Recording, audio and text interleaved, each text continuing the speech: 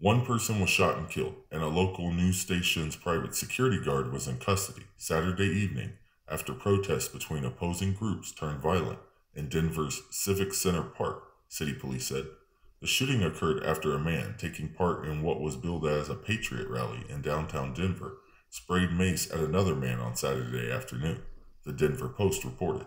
That man then shot the other man with a handgun near the courtyard outside the Denver Art Museum, according to the Post journalist who witnessed the incident.